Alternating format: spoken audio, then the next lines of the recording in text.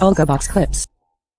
Okay, I'm going to go into my documents, so if you want to check out yours, if you're having issues, here's what I suggest. Go ahead and close out your NinjaTrader. Go into your documents folder. Go into the NinjaTrader 8 folder, and inside of NinjaTrader 8, you're going to find a file called ALGOBOX Clean High Priority Startup. So, inside of your NinjaTrader 8 folder, you're going to be looking for this file right here. ALGOBOX Clean High Priority Startup.bat. Okay? So this is going to clean, and that means to pull all of the cache data out. Here are all the things that it's clearing out for those of you guys who are geeks and know like what it's doing to my PC.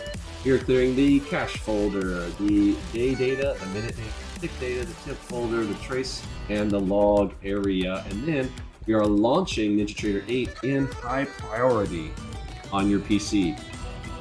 So go ahead and I'm just going to double click it, and that's it. Easy as that. Anytime your PC is having some issues, press the like button, share, subscribe, and comment below with your thoughts and what you've learned.